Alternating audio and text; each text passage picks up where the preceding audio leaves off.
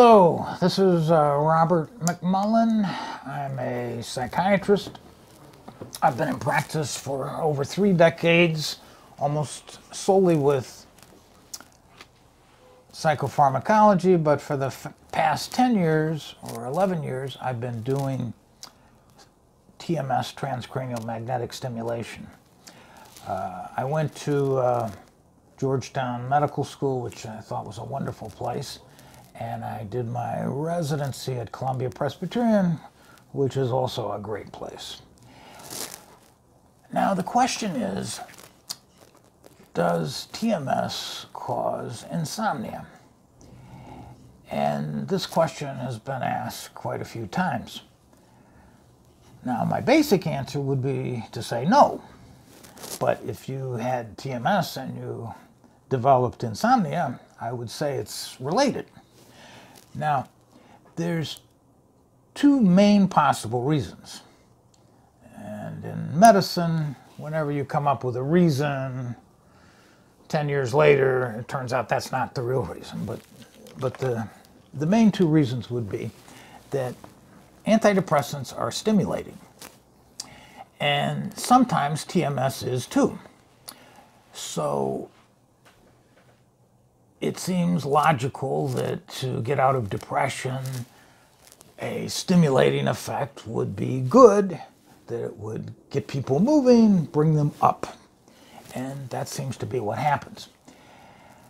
In TMS, you see this especially frequently in people who are a little bipolar or a lot bipolar. When you treat them with the standard treatment of left excitatory treatment, it's like giving them a stimulant like dexedrine, dextroamphetamine, or Ritalin, methylphenidate, or worse yet, like a standard antidepressant that could make them cycle. And it can stimulate them and make them feel irritable and hyper and excessively angry that same afternoon, or it could cause them to be high for a couple of days. One person I've treated for maybe 30 years who's done extraordinarily well on TMS becomes very activated on the left excitatory. I started doing this with him about 10 years ago, and I should not have, in retrospect, I should have done right inhibitory, but I didn't understand everything about TMS back then. And it was advocated to use this left excitatory in people even if they were a bit bipolar. And with him, it sometimes excites him so that he's agitated and more hyper for a few days, and then he'll come down and be at a better level than he'd been in months. The last time, I believe, he became very agitated and irritable for 2 days, then went into a few days of depression, and then came to a steady state of being essentially euthymic, and he hadn't been that good in months. I think we should do him with right-sided inhibitory treatment, but there's been a general reluctance on everybody's part since this has worked so well.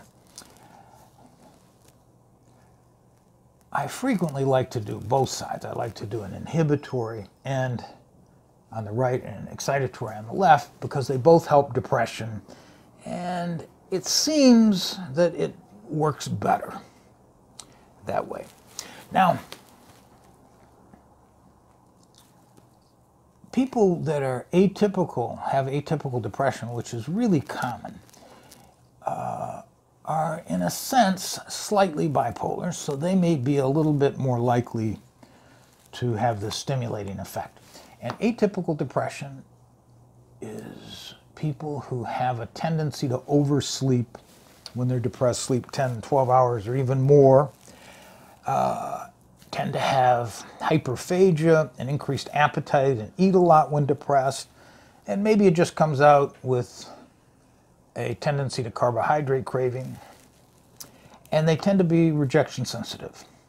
So that if a friend of mine or a teacher who I somewhat respect gets angry at me, I made a little mistake, and they're just a little angry.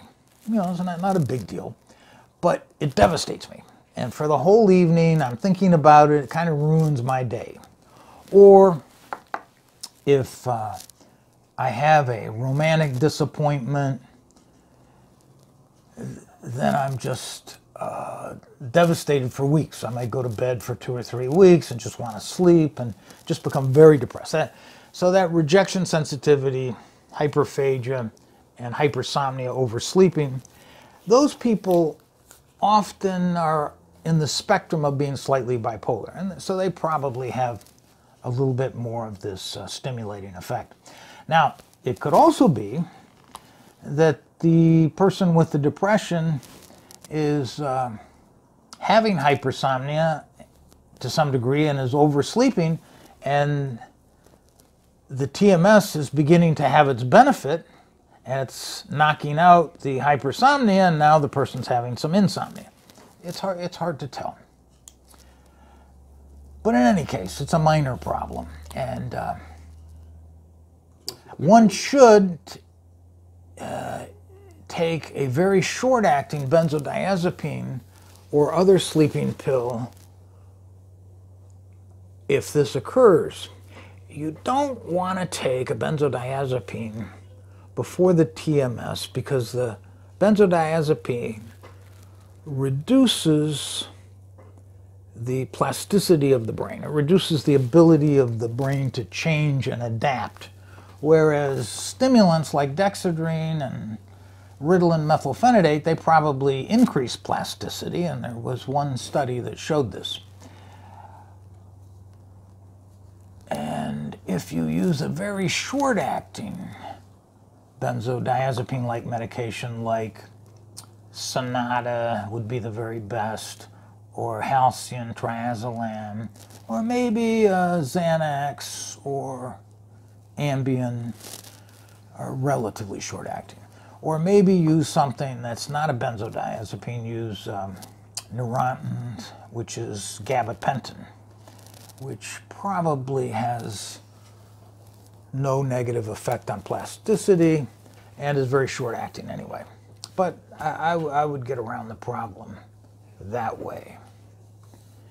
The main thing is to come out of the depression. Now, one interesting study was done or published in 2018, just this last year, by Zhuang Huang, Huang, in Beijing. And what he did was stimulate a different area than we usually stimulate, and it's called P4 on the 1020 EEG leads. And it's in the parietal area, and he did an inhibitory treatment there, doing 1,500 pulses, 1 pulse per second, and he did it at only 90% of the motor threshold. And with 10 days of treatment, these people with generalized anxiety disorder and insomnia, their insomnia improved and their generalized anxiety disorder improved. And they improved separately. It didn't come out that the people with the most improvement on the GAD also had the most improvement on the insomnia. They might improve a lot on both, or they might improve on one or the other, but there didn't seem to be a relationship. Now, the interesting thing was he only did 90% of MT. And I'm not sure why. That was something that was commonly done when I started 10 years ago. But as the head of TMS at Harvard says, who's Alvaro Pasquale, who's the first fellow who published on this, he said the 1 hertz, the 1 pulse per second, is inhibitory because it's 1 pulse per second. And the amount of intensity doesn't really have anything to do with it. So that means that if you give 120% of MT, which is what you do with excitatory in the left, if you gave 120% on the right of the inhibitory treatment, you may get more inhibition because you're reaching deeper, you're reaching a broader area. So it is very likely that if one used a higher MT, that one would have a bigger effect, a better effect for sleep and generalized anxiety. When I was at this conference in Tokyo in November 2018, a couple of months ago, I gave a talk on TMS. And it was very interesting that an old psychiatrist from Russia was there, and he gave a talk on his treatment of people with TMS. And he used 90% of MT, whereas we use 120%. And his other parameters might have been less than what we do. Now, he had some positive results, and he went over in detail all the different results. But they weren't very dramatic results. They were statistically significant, but it wasn't putting a large number of people into a completely normal mood, into euthymia. And none of us really pushed him too much on that because we didn't want to embarrass him. But he seemed a little bit aware that he could have gone higher and should have. Anyway, I'm Robert McMullen. So the insomnia is just temporary. What causes it? Oh yeah, okay. In summary, if the TMS is causing the insomnia for whatever reason, it should only be temporary.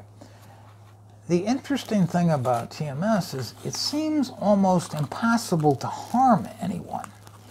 If you do the TMS in the wrong place and with the wrong parameters, the wrong type of pulses, nothing happens. The patient doesn't get worse, it's just that it doesn't help. It seems that the only way you can, well, maybe there's two ways you can make people worse. One is to treat them on the motor strip with very high intensity, excitatory. You could induce a seizure, although that's not permanent either because they just have a seizure and they only have it while they're sitting in the chair. They're not driving the car. And the other thing is with bipolar people, especially bipolar 1, manic depression, you could set off their illness and make them cycle more. And I had at least one person I did that early on, and I really made an error in continuing 10 years ago.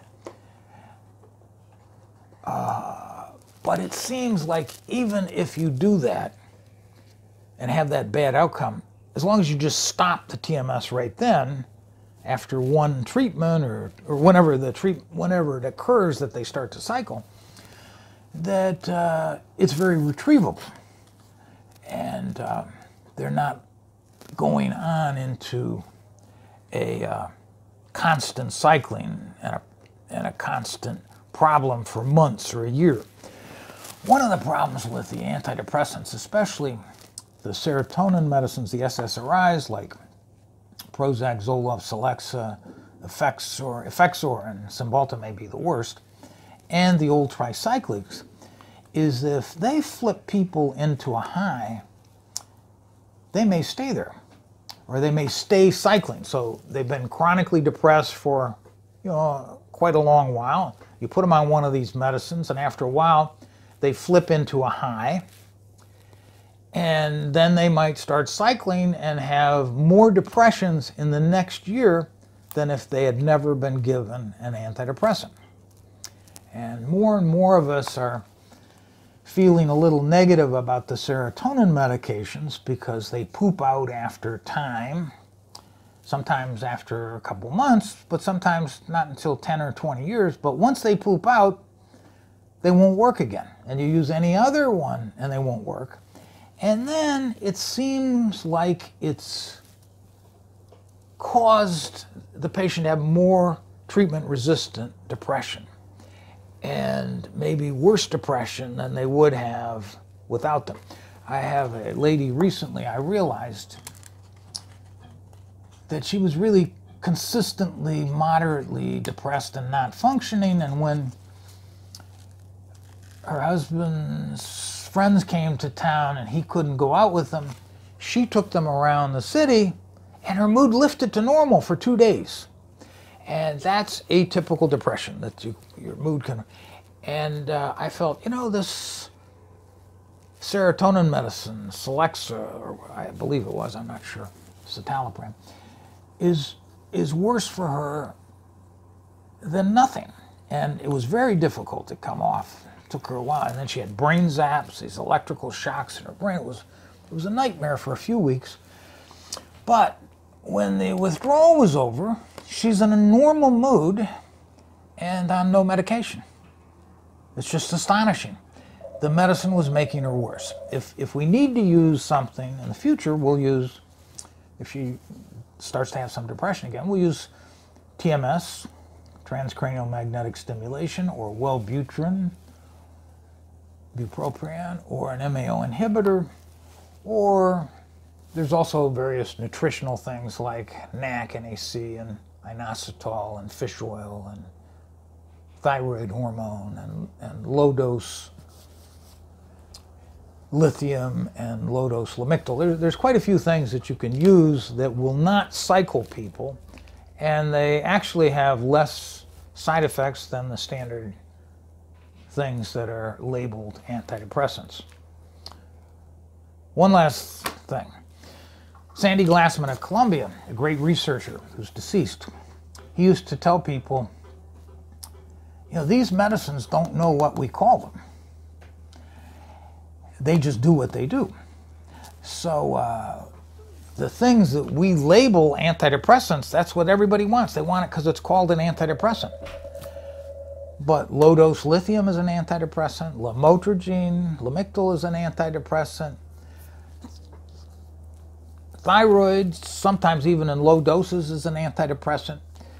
Statins for cholesterol, they're antidepressants, especially the lipid-soluble ones and the ones that are very high potency, like Lipitor atorvastatin. That's both high potency and lipid-soluble. And they definitely have a great antidepressant effect. Anyway, this is Robert McMullen. I'm a psychiatrist specializing in TMS and psychopharmacology. And thank you for listening.